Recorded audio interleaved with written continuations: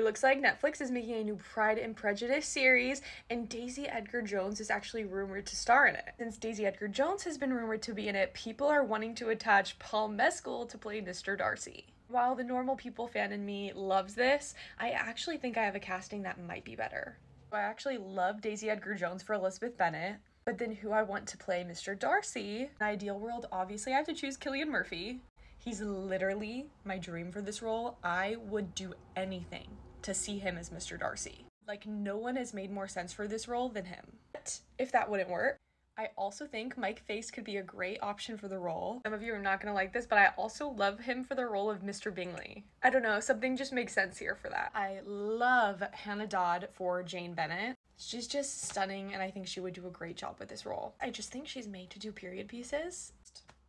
She looks like Jane Bennet. But that's my temporary casting for now. Let me know what you guys think and if you agree.